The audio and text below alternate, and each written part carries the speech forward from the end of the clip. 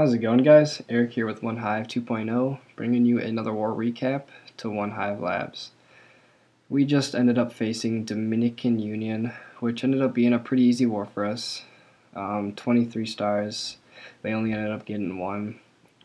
We'll go ahead and check out what we did to their bases. We ended up pretty much just taking down all the bottom, just from 6 and below. This was a pretty easy war for the most part. We had quite a few of the bases 3-starred a second time, I believe. So it was a good job doing that. So let's go ahead and check out an attack by Malfunction. Malfunction ended up doing a cold-blooded Lalo, which isn't something you see a lot anymore, so it's pretty cool to get it in here and get it into the war recap. And we just got a pretty standard cold-blooded attack here. The wall breakers, the jump, and the king and queen just right up the funnel. Great funnel made. It's a pretty easy funnel too, so that was really nice for this base. And the AD and queen were really everything worked out well for him in this base. And a great lighting there. Ended up dropping back a little bit and ended up getting almost the full CC right away. Just a couple minions left, I believe, just was the result of it. And they ended up having quad Teslas on here, so that was a pretty quick kill for his king going down there. But his archer queen ends up taking plenty of the defenses over there, and he ends up still going in at a really good time. Waits for the AD to go down and goes ahead right away. He ends up getting an air bomb and the skeleton trap with his first hound, and that's always what you want to try to get is the bombs. You know, you want to try to soak up some bombs with the hounds. That's always a huge plus.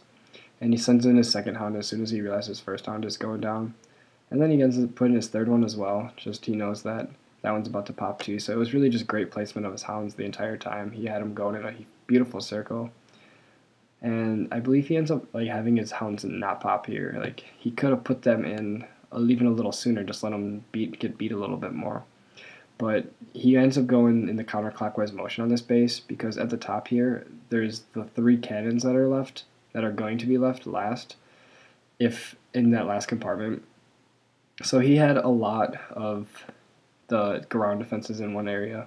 That's really why you kind of want to spread them out in your base, so you're not going to have someone be favoring your base going a certain way with their Laloon. So it's just a really pretty easy attack for him. He ended up not having 2 hound pops. Both of them were incredibly close to popping, so maybe he could have brought a Mex Golem instead of that hound even.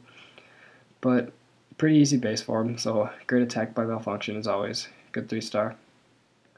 What we're going to be looking at next is an attack by, I believe, let's see here, let me make sure. Okay, yeah, Whistle. Another great attack by Whistle here, and I want you guys to try and watch one of the first giants he drops. It ends up making it almost the entire, it almost makes it the entire fight until it ends up hitting a spring trap after all the defenses go down.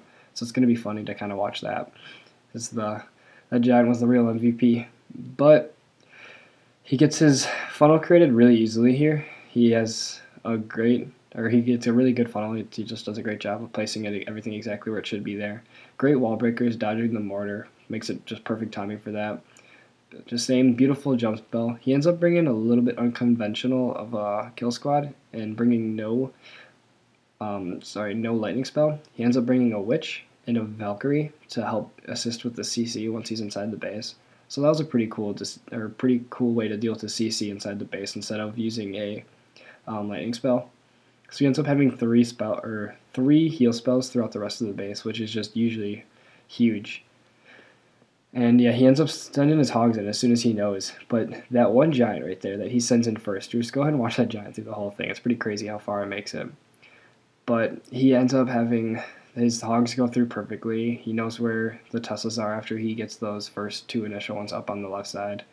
Perfect heal spells. He gets his hogs just rolling in that counterclockwise motion again. There's that giant still going, getting healed again, the second time getting healed. And he ends up going through the rest of the base. He has his last heal there, which was great. He ends up getting almost all of his hogs with that heal. And he doesn't have much of the base left after that, with his queen still alive and a lot of hogs left for cleanup. So it's honestly a pretty easy base for him here. Great attack. I mean, didn't really cause much of a threat. I think he ended up finishing it with a really good amount of time. I don't remember the exact numbers, but yeah, that giant also, by the way, is still going.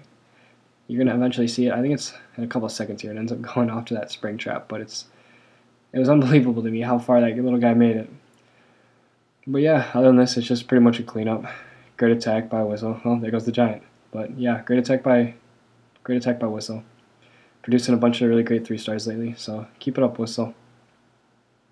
And what we're going to be looking at next is, let's see here, an attack by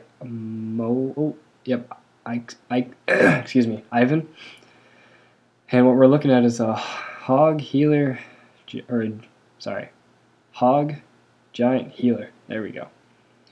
And this attack is pretty unconventional too. I mean, we saw it a lot, or the only reason we really see it now is because of the whole healers can't hit air bombs update anymore, or air mines, or seeking air mines and air bombs, which one it is. But he does a great job here. You know, he finds a really good base for it. He finds the air defense right on the outside. That was really easy for him to get. And the other, all four of the air defenses were in the middle. So he had a really easy time avoiding all of those with his healers. They end up staying on a distance for almost the whole time the air defenses go down. And he just has plenty of hogs, to go around the rest of the base, because he has his giants just doing great in the middle with his healers healing them most of the time. They ended up sticking on the queen towards the end, which didn't end up being bad at all, but he's sitting here at 50% of the base down, and both of his heroes left with their abilities. He just popped his archer queen ability, and that's just huge. If you can get through that much of a base and not use your hero abilities yet, I mean, he's sitting here at 60%, still hasn't used his kings. He's got his cleanup troops going on the backside, and he just completely rolls through this base. He's got his giants left and his queen left, and his king still with his ability. There you go, finally pops it. And he's only got 2 defenses left with his level 30 queen, which is just going to be too much.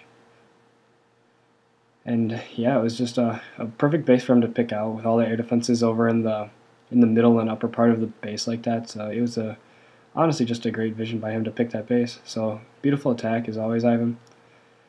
Make sure you guys can give us a sub to the channel, as well as a thumbs up on the video. Both of those end up helping a lot.